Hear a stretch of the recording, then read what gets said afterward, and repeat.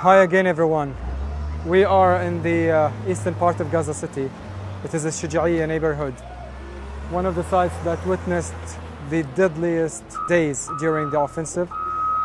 In this neighborhood, more than 80 Palestinians were killed. Almost half of them were children. At the moment, as you see, it is complete destruction. I Save the Children, we already distributed medications, disposables, newborn kits, hygiene kits, and in addition to that, we are scaling up actually to help in the psychosocial support for the children and also to rehabilitate the water networks. As you see here, all the electricity network, all the infrastructure is in complete destruction. We are calling on all parties to reach a long-term end of violence and to lift the blockade on Gaza in order to help us as humanitarian agencies to support the children and the families who are in urgent need for the services of humanitarian agencies like Save the Children. And we will keep you posted. Thank you so much for your support.